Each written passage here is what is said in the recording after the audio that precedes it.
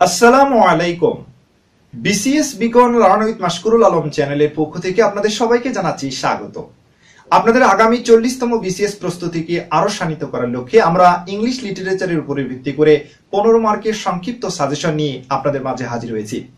বিগত কয়েকটি বিসিএস পরীক্ষার কোশ্চেনকে অ্যানালাইসিস করেই মূলত আমরা এই সংক্ষিপ্ত সাজেশন করেছি এবং আশা করছি এর মধ্য থেকেই পরীক্ষায় কমন পাওয়ার সমূহ সম্ভাবনা থাকবে। আমরা সরাসরি আলোচনায় যাচ্ছি। আমরা ওল্ড ইংলিশ পিরিয়ড এবং মিডল ইংলিশ পিরিয়ড এখান থেকে 1 মার্ক কখনো কখনো পরীক্ষায় এসে থাকে, আবার কখনো কখনো আসেনি। যদিও বিগত 38তম বিসিএস পরীক্ষায় এখান থেকে কোনো কোশ্চেন আসেনি, কিন্তু আগামী 40তম বিসিএস পরীক্ষায় এখান থেকে একটি কোশ্চেন আসার সম্ভাবনা রয়েছে।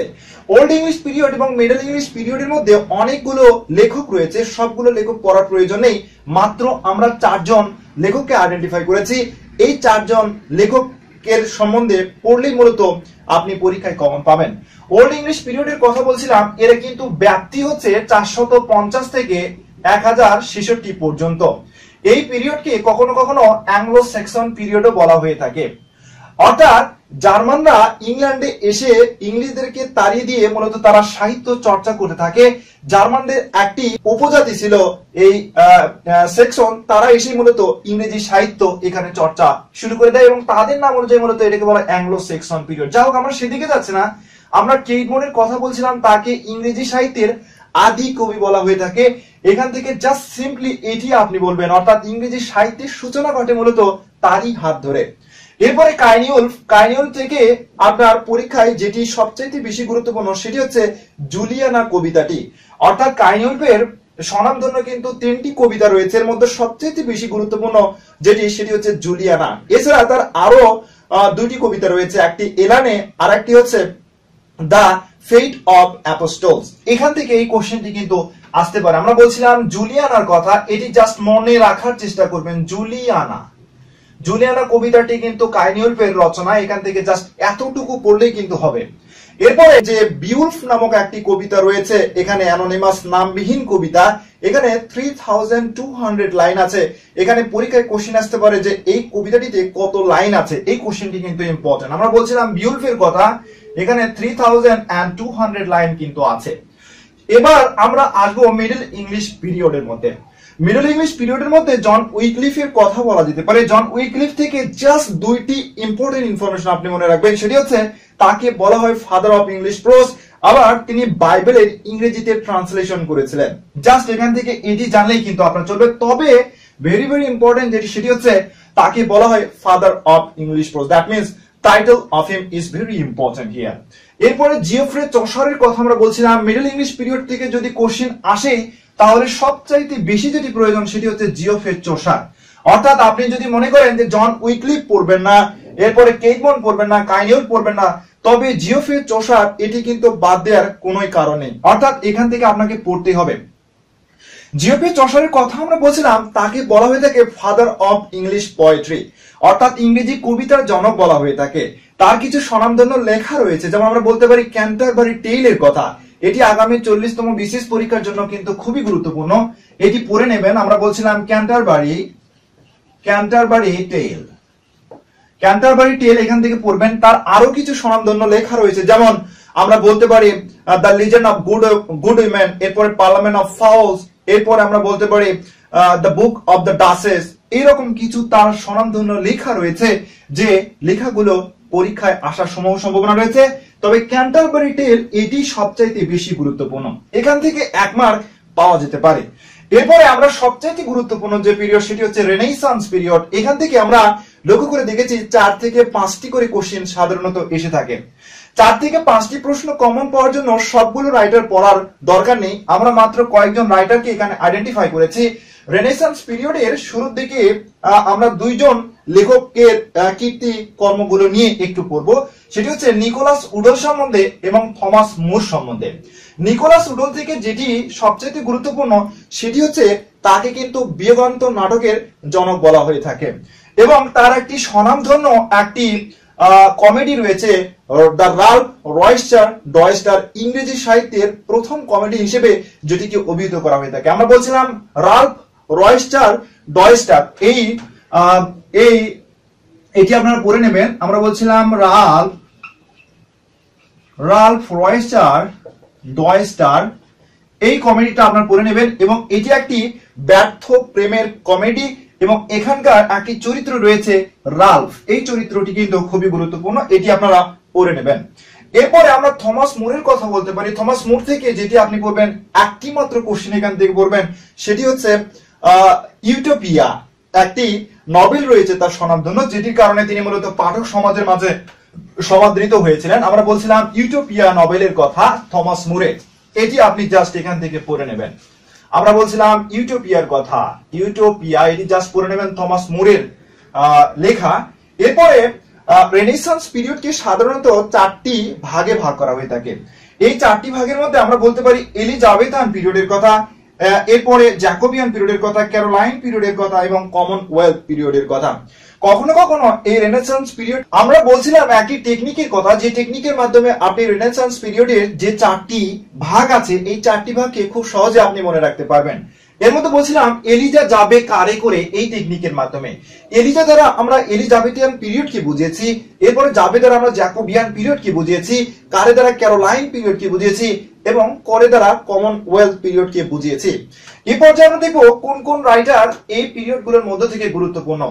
এলিজাবেথিয়ান পিরিয়ডের যে ব্যাপ্তি, সেটি কিন্তু ভেরি ভেরি ইম্পর্টেন্ট। এখান থেকে ব্যাপ্তি সংক্রান্ত একটি কোশ্চেন কিন্তু বারবার পরীক্ষা থেকে একটি কোশ্চেন আপনি কমন পাবেন।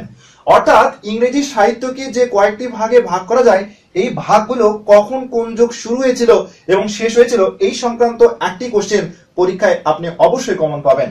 আমরা 1558 থেকে 1603 সালের কথা বলছিলাম, এলিজাবেথান পিরিয়ড। এলিজাবেথান পিরিয়ডের মধ্যে অনেকগুলো লেখক রয়েছে, তার মধ্যে সবচাইতে বেশি যেটি গুরুত্বপূর্ণ উইলিয়াম শেক্সপিয়র। উইলিয়াম শেক্সপিয়রের যে 37টি প্লে রয়েছে, এই 37টি প্লের মধ্যে ট্র্যাজেডি এবং কমেডি রয়েছে। ট্র্যাজেডির মধ্যে বেশ কিছু ট্র্যাজেডির কথা পরীক্ষায় আমরা আসতে দেখেছি এবং আমরা বলতে পারি এর মধ্যে যেমন হ্যামলেট ট্র্যাজেডির কথা বলা যেতে পারে, এরপরে ম্যাকবেথ ট্র্যাজেডির কথা বলা যেতে পারে, অথেলো ট্র্যাজেডির কথা বলা যেতে পারে, জুলিয়াস সিজারের কথা আমরা কিন্তু এখান থেকে বলতে পারি। আমরা আপনাদের জ্ঞাতাতে একটি তথ্য জানিয়ে দেব, এই হ্যামলেট ট্র্যাজেডিকে কেন্দ্র করে কিন্তু বিসিএস পরীক্ষায় সবচাইতে বেশি কোশ্চেন এসেছে উইলিয়াম শেক্সপিয়র থেকে। এর মধ্যে থেকে যে কোশ্চেনটি বেশি ইম্পর্টেন্ট, সেটি হচ্ছে কোটেশন।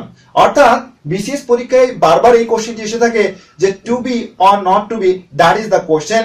এইটি মূলত কোথা থেকে চয়ন করা হয়েছে, এটি হ্যামলেট ট্র্যাজেডির একটি কোটেশন। অর্থাৎ মানুষ যখন সিদ্ধান্তহীনতার মধ্যে ভোগে, তখন হ্যামলেট কিন্তু এই উক্তিটি করেছিলেন। হ্যামলেট ট্র্যাজেডির মধ্যে কিন্তু মেইন ক্যারেক্টার বা প্রোটাগনিস্ট যিনি ছিলেন, তিনি কিন্তু ছিলেন কিং হ্যামলেট। এই কোশ্চেনটিও বিসিএস পরীক্ষায় এসে থাকে। হ্যামলেট ট্র্যাজেডির মধ্যে যে ক্যারেক্টার গুলো আছে, এই ক্যারেক্টার গুলো পড়ে নেবেন। এখানে কিন্তু কিং হ্যামলেট ছিলেন, এরপরে তার পুত্র হ্যামলেট ছিলেন, এরপরে তার চাচা ক্লৌডিয়াস ছিলেন, মা ছিলেন গার্ট্রুড। আমরা এই হ্যামলেট ট্র্যাজেডির উপরে ভিত্তি করেও কিন্তু একটি ভিডিও টিউটোরিয়াল তৈরি করেছিলাম, যেখান থেকে চরিত্র সহকারে খুব সুন্দরভাবে ব্যাখ্যা করে দেয়া আছে। আমরা সময় স্বল্পতার কারণে হ্যামলেট ট্র্যাজেডি আপনাদের সামনে উপস্থাপন করছি না এ পর্যায়ে। আমরা হ্যামলেট ট্র্যাজেডির কথা বলছি, এখান থেকে কিন্তু এই কোটেশন গুলো ভেরি ভেরি ইম্পর্টেন্ট। এরপরে আপনি ম্যাকবেথ ট্র্যাজেডির কথা বলা যেতে পারে, এখানেও কিন্তু কিছু ক্যারেক্টার আছে, এই ক্যারেক্টার গুলো আপনি পড়ে নেবেন। বিশেষ করে লেডি ম্যাকবেথ, ম্যাকবেথ, এরপরে যে 3 জন ডাইনির কথা বলা আছে, 3 উইসেস এর কথা বলা আছে, সেগুলো আপনারা এখান থেকে পড়ে নিতে পারেন। এবং এখানেও কিন্তু কোটেশন আছে, যেমন আমরা বলতে পারি যে all the perfumes of Arabian will not sweet in this little hand, এই সংক্রান্ত কিছু কোটেশন আছে ম্যাকবেথ ট্র্যাজেডির মধ্যে থেকে, সেগুলো আপনি এখান থেকে পড়ে নেবেন। আমরা উইলিয়াম শেক্সপিয়রের কথা বলছিলাম, এখান থেকে ক্যারেক্টার সংক্রান্ত কোশ্চেনই বেশি এসে থাকে, তবে কখনো কখনো কোটেশন রিলেটেড কোশ্চেনও এসে থাকে। এরপরে উইলিয়াম শেক্সপিয়রের যে কমেডি গুলো আছে, সেই কমেডি গুলোকে কিন্তু আমরা একটা টেকনিকের মাধ্যমে মনে রাখতে পারি। সময় স্বল্পতার কারণে আপনাদেরকে আমরা দেখাচ্ছি না, জাস্ট আমরা বলবো এখানে ATM cards lost, ATM cards lost, এই একটি টেকনিকের মাধ্যমে আপনি মনে রাখতে পারেন। অর্থাৎ এ দ্বারা as you like it, also that ends well, টি দ্বারা টেম্পেস্ট কে আমরা বুঝিয়েছি, যেটাকে বলা হয় লাস্ট ওয়ার্ক বা সোয়াং সং। এরপরে মাচ ডু অ্যাবাউট নাথিং, তারপরে merchant of Venice, measure for measure, এগুলো কিন্তু তার কমেডি। এরপরে লস দ্বারা আমরা মূলত বুঝিয়েছি লাভ, লিভার লস। এই স্বনামধন্য কমেডিকে এই একটি টেকনিকের মাধ্যমে আপনি মনে রাখতে পারেন। এখান থেকে পরীক্ষায় কমন পাওয়ার একটি সম্ভাবনা রয়েছে। এরপরে ক্রিস্টোফার মার্লোর কথা আমরা বলছিলাম। ক্রিস্টোফার মার্লোর একটি কিন্তু উপাধি রয়েছে, এই উপাধি বারবার পরীক্ষা এসে থাকে, ফাদার অফ ইংলিশ ট্র্যাজেডি, অর্থাৎ ইংরেজি ট্র্যাজেডির জনক বলা হয় কিন্তু ক্রিস্টোফার মার্লোকে। আমরা একটি টেকনিকের কথা বলেছিলাম, পরীক্ষা এটা মনে থাকে না কখনো কখনো, আপনি মনে রাখবেন এভাবে যে সাধারণত কাউকে মারলেই ট্র্যাজেডির সৃষ্টি হয়, অর্থাৎ অন্যায়ভাবে যদি আপনি কাউকে মারেন তখন একটি ট্র্যাজেডি সৃষ্টি হয়। আর এই ট্র্যাজেডির খুব সংক্ষিপ্ত ভাবে আপনি এখান থেকে মনে রাখতে পারবেন কাউকে মারলে, অর্থাৎ মারলে থেকে আপনি মারলো এর কথা মনে রাখতে পারেন। এখানে তার স্বনামধন্য কিছু লেখা রয়েছে, সেই স্বনামধন্য লেখাগুলোকে কিন্তু টেকনিকের মাধ্যমে আমরা মনে রাখতে পারি। যেমন তার লেখা রয়েছে টেম্বারলাইন দ্য গ্রেট, এরপরে এডওয়ার্ড সেকেন্ড, এরপর the passionate shepherd to his love, এইরকম কিন্তু কিছু গুরুত্বপূর্ণ লেখা রয়েছে, সেগুলো আপনি এখান থেকে পড়ে নেবেন। এরপরে এডমন্ড স্পেন্সারের কথা আমরা বলছি।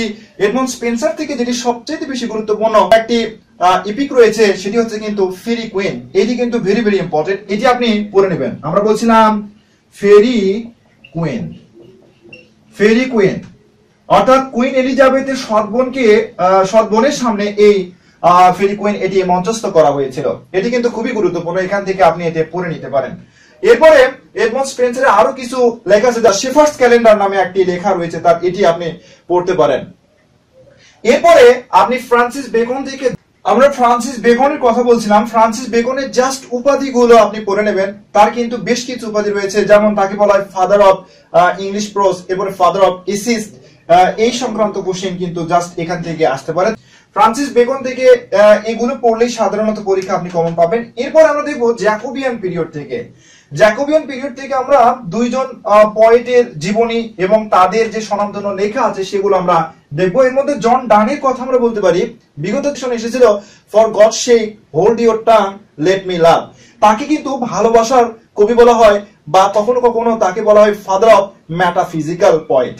এবং এখান থেকে তার আরো কিছু স্বনামধন্য যে লেখাগুলো আছে সেই লেখাগুলো কিন্তু আপনি পরীক্ষার জন্য পড়ে নিতে পারেন। রবীন্দ্রনাথের শেষের উপন্যাস যারা পড়েছেন, এই শেষের উপন্যাসের শেষে যে কথাটি ছিল সেই কোটেশনটি এভাবে যে for God sake hold your tongue and let me লাভ, এটি জন ডানের কিন্তু একটি বিখ্যাত কোটেশন। বেন জনসনের কথা আমরা বলতে পারি। বেন জনসন তাকে কমেডি অফ হিউমার্স বলা হয়ে থাকে, এবং এখান থেকে একটি কোশ্চেন আপনি পড়ে নিতে পারেন, খুব গুরুত্বপূর্ণ একটি লেখা তার রয়েছে, যেমন সাইলেন্ট উইমেন। সাইলেন্ট উইমেন এই কোশ্চেনটি পরীক্ষায় এসে থাকে, এখান থেকে এগুলো পড়লে হবে। এরপরে ক্যারোলাইন পিরিয়ড থেকে আপনার পড়ার এখানে দরকার নেই, এখানে স্বনামধন্য কোনো লেখক থেকে পরীক্ষায় আসেনি বিগত কয়েকটি বিসিএস পরীক্ষায়, তার মানে আগামী বিসিএস পরীক্ষাতেও এখান থেকে আসবে না। এরপরে the Commonwealth period. Commonwealth period থেকে জন মিল্টন থেকে বিগত 38তম বিসিএস পরীক্ষাতেও কোশ্চেন এসেছে, আগামী 40তম বিসিএস পরীক্ষায় এখানে কোশ্চেন আসবে। আমরা বলছিলাম তার কিছু স্বনামধন্য লেখার কথা, যেমন প্যারাডাইস রিগেইন, প্যারাডাইস লস্ট, এই সংক্রান্ত কিন্তু তার কোশ্চেন আছে। এবং the main theme of paradise lost কি ছিল এরকমও কিন্তু একটি কোশ্চেন এসে থাকে। সেখানে কিন্তু মেইন থিম ছিল এরকম, যে মেইন থিম সেটি হচ্ছে justify the ways of god to man. এই থিমটা আপনি এখান থেকে মনে রাখবেন, পরীক্ষার জন্য কিন্তু খুবই গুরুত্বপূর্ণ।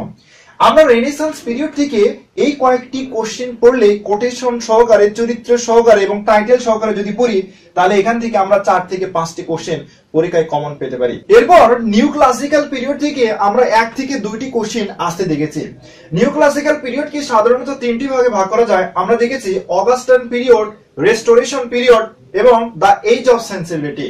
এই 3টি ভাগের মধ্যে থেকে আমরা স্বনামধন্য কয়েকজন লেখককে এখানে শনাক্ত করেছি, এবং এর মধ্যে থেকে 100% কমন আপনি পাবেন। আমরা জোনাথন সুইফটকে কেন্দ্র করে বিগত 38তম বিসিএস পরীক্ষায় কোশ্চেন আসতে দেখেছি।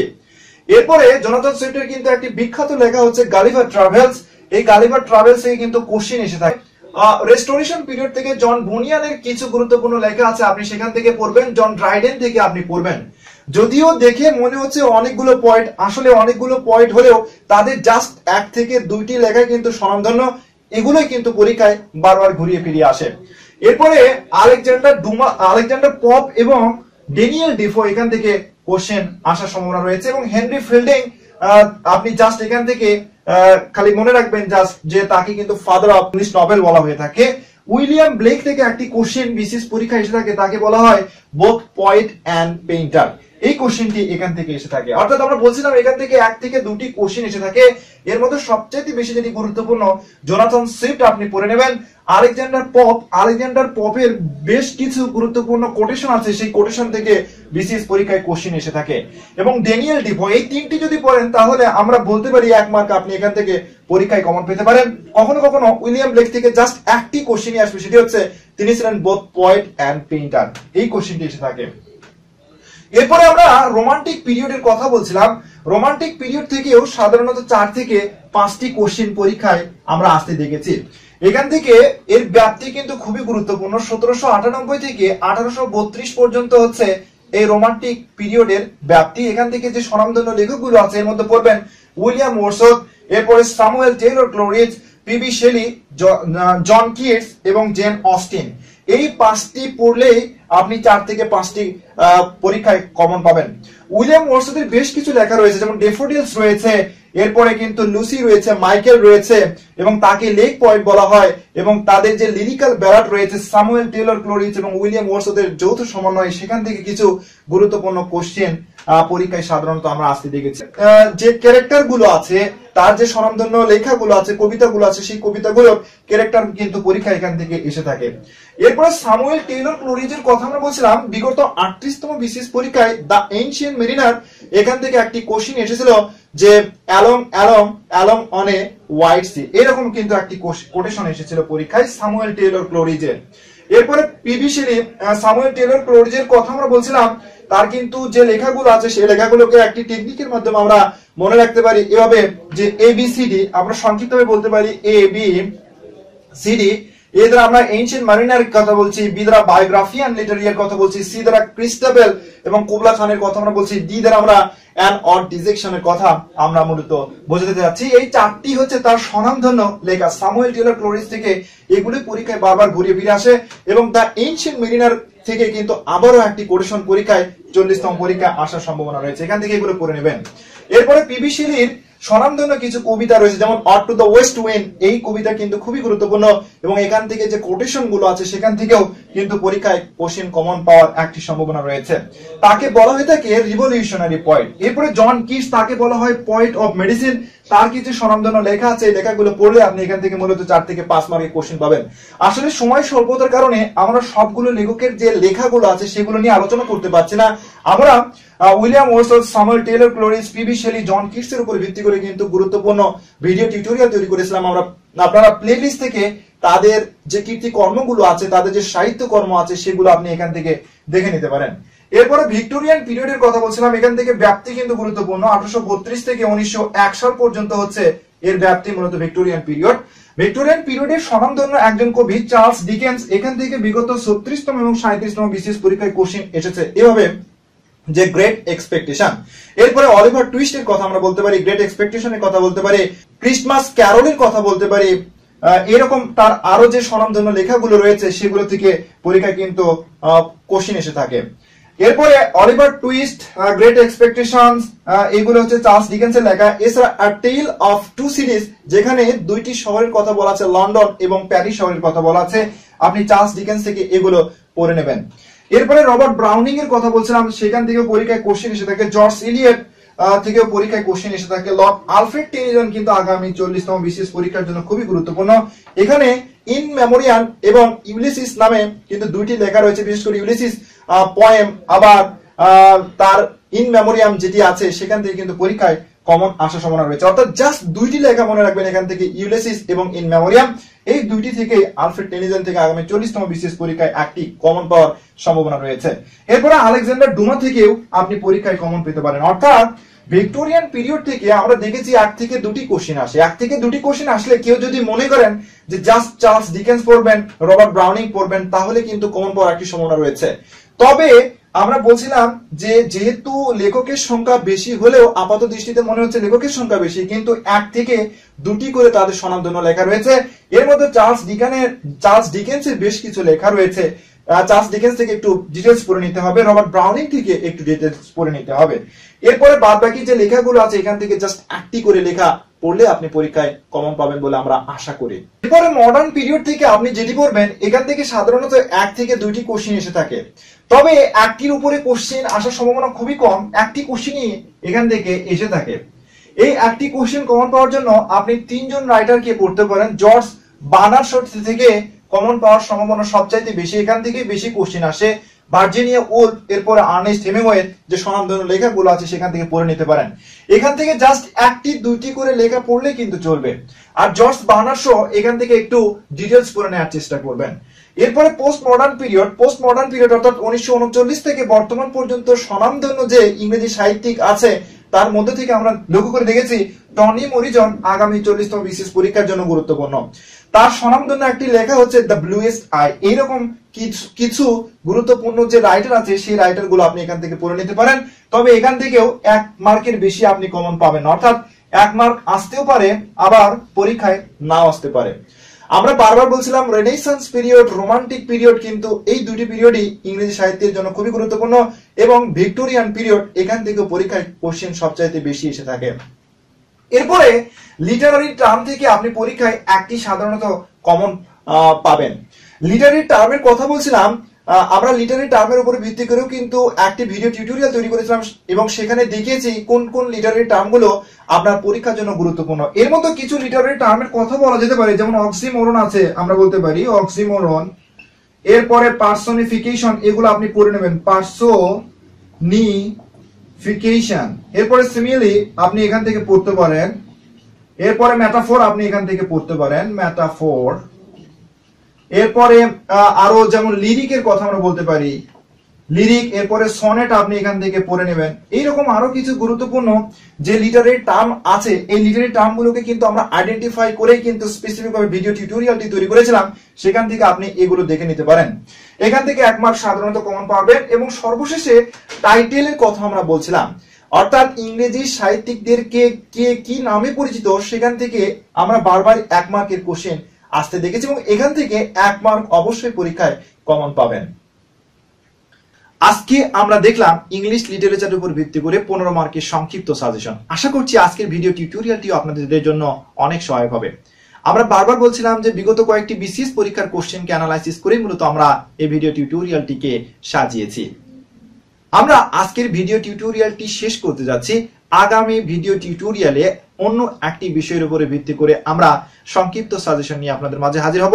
আশা করছি সে পর্যন্ত সবাই ভালো থাকবেন, সুস্থ থাকবেন। But only one request to you, that is, if you think our video tutorials are helpful, then you are requested to subscribe our channel. And don't forget to like and share our videos. We will be right back with a new video tutorial soon. Till then, Allah Hafiz.